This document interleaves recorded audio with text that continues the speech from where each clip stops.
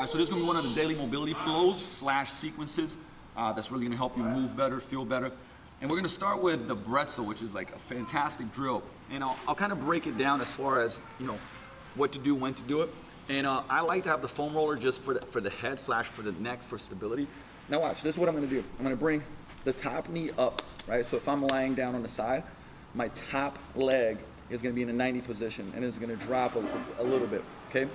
So from here, what I'm gonna do is I'm gonna grab the back of my ankle and pull it back into extension. So my abs are still on here, right?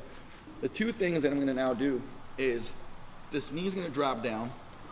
I'm gonna pull my ankle to my butt cheek. And a couple of things. So first of all, I'm gonna push the knee down and pull the ankle, or should I say ankle to my butt. But I'm gonna create some tension. So when I wanna create this tension, what I'm gonna do is, imagine that I'm gonna try to push my knee up, but I'm gonna resist it with my hand. So that's gonna create some activation and put my abs on, right? My abs are gonna fire up. Here, I'm gonna try to push this foot back, but I'm gonna resist it with my hand, right? So I'm gonna drive, 5, 4, 3, 2, 1, and now I'm gonna exhale and let that shoulder drop. Okay, so now we got some of that thoracic extension, and notice my neck's going with it. I'm gonna do this again. Okay, I'm gonna drive, put it this way, try to drive this up, resist with my hand, pull this back, and 5, 4, 3, 2, 1, exhale. Notice how I get more thoracic extension again. Do it one more time, and drive, 5, 4, 3, 2, 1, and again, more thoracic extension, right? So really opening up my hips and creating that thoracic mobility. The only time you would not really go after this is if you have any type of low back issue and it's flaring up on us, right? For most, it's actually gonna feel fantastic. But this is like a big bang for your buck thing that you can do. And like I said, I would go 3, 4, maybe even 5 breaths. Notice every time I create that tension and then I exhale. And my hips are locked in, so that's the key. Like, because I create that activation, my hips stay locked in and all my movement's coming from the upper back. Really, really good drill. Number 2, we're gonna go into a windmill. So since we're using, like I said, a foam roller, you could put a med ball here. You could put anything that's just a little bit elevated so that prevents your low back from rotating. So I'm gonna keep this roller here, bring this arm out, and now I'm gonna slide my hand, okay, to get my shoulder blade out.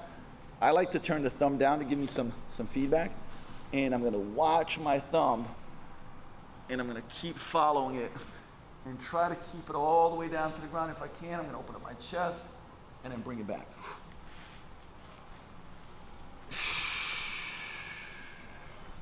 One of the things too that you can do when you're in this position is hang out here and keep looking at that hand, take deep breaths. So notice when I take that breath, I can go lower down. Right? And so we'd go for 6. 6 per side with that breathe out here. Great for thoracic rotation, thoracic extension. So those are just 2 great drills. Like you could do this, you know, a number of times throughout the day. Okay, from here, what we're gonna do is we're gonna push up position. We're gonna go into a single leg downward dog. So remember, this is a downward dog position. Okay, when we push back, feel our hamstrings flatten out our back. But what we're gonna do is go into a single leg downward dog position. So I'm locking out the elbows, I'm driving back, I'm feeling a hamstring stretch. If you want to progress this, we're gonna go and do a scorpion. So the scorpion, my shoulders are, I would say, aligned with the floor. Okay, so notice this. They're aligned with the floor, but I'm gonna drive that heel and try to touch the ground with it. Great opening up of that lateral side, feeling my obliques stretching. I'm holding this long just for the video. You can do this less amount of time. And then I'm gonna come forward and I'm gonna go into my Spider-Man lunge position. Spider-Man lunge position. Here we're gonna do something called the lizard. I'm gonna reach, follow my hand, breathe out, and come back in, drop that down. And again. and I do the same thing. Repeat. Back, punch it out, reach, come forward. Let's.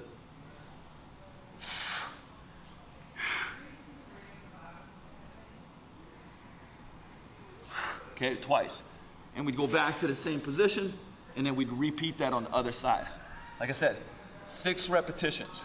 Okay, so 6 repetitions is what we're shooting for. And the last part of this mobility sequence is we would start in a quadruped position, okay? This means on all 4s. We're gonna bring out this foot, try to flatten it out, okay? Keep our low back nice and flat. We're gonna push back until we feel a big stretch here in the adductor, okay? And once we feel that big stretch, what we're gonna do is just hand behind our heads, open up that elbow. Touch, open up for 6 reps. Okay, coming back, other side, same thing. We're gonna rock back, feel that stretch in our groin or adductor area.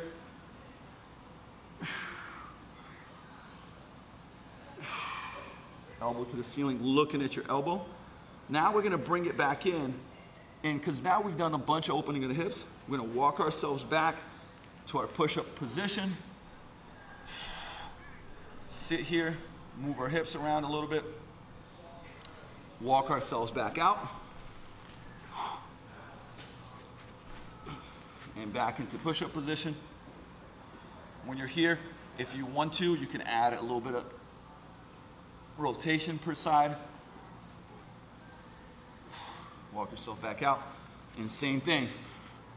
6 repetitions of each one of these, and you're done, right? So it's essentially 2 exercises and 2 mini flows that if you do is gonna probably take you anywhere from 3 to 5 minutes, somewhere probably more like 4 to 5 minutes.